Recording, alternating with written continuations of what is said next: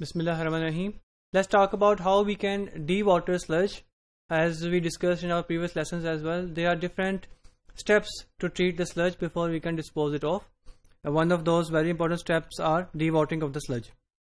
Now there are at least some major objectives which must be achieved when we want to dewater sludge. For example, reduction of transportation costs. If we dewater sludge, we would like कि हम उस हद तक उसको dewater करें कि वो उसकी handling easy हो जाए और therefore उसको transport करना आसान हो जाए और उसमें cost efficiency आए. Improvement of the handling conditions. Again, if the water content is low, we can easily handle the sludge because it will be more solid than liquid.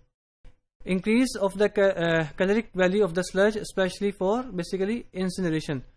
अगर हम incinerate करना चाह रहे हैं sludge को तो हम उसमें कितनी energy input करेंगे कि वो incinerate हो जाए. That depends on the water quantity present in the sludge. So that is also we would like to dewater the sludge.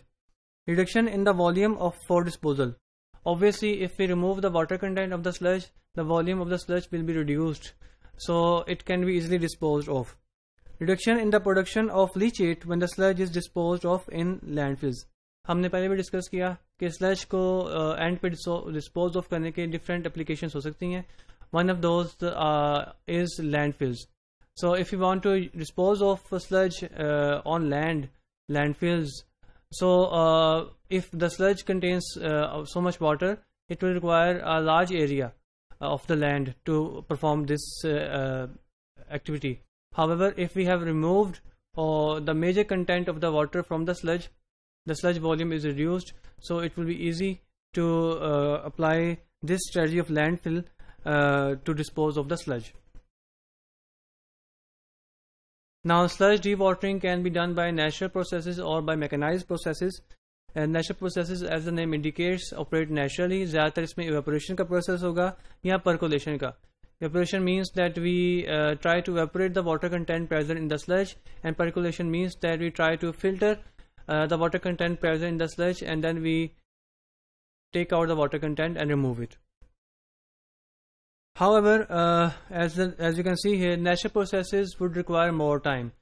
Moreover, though they are simple and cheaper to operate, they will require a much larger area to operate. You can see that if the water content of a sludge is high and we want to evaporate the water, we would need a much larger area to spread the sludge, and we would like to give more time so that much more water can be evaporated.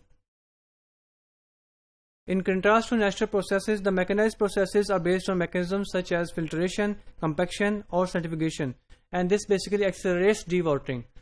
Natural processes भी dewatering कर रहे हैं, लेकिन ये जो mechanized processes हैं, ये चूँकि mechanized हैं, special aims हैं इनके, so these operate at much faster rate. These result in compact and sophisticated units from an operational and maintenance point of view. So you can see here, special units are required to operate these strategies.